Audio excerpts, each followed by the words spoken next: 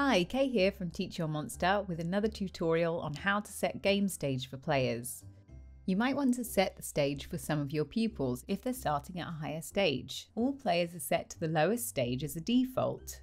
To change this for all players, click on the Actions drop-down and click Change Stage for all players. To change it for a particular group, click on the group, then Group Actions and change Stage for group members. For individual players, go to the player, click on the three dots and change game stage. Through any of these routes, you'll come to this screen where you can see the games where you can change the stage. Teach Your Monster to Read has 3 different stages that you can choose from. And Number Skills has 2. To find out about each stage in more detail, click the More button. Once you have chosen your stage, click Set this stage, and that is your stage changed.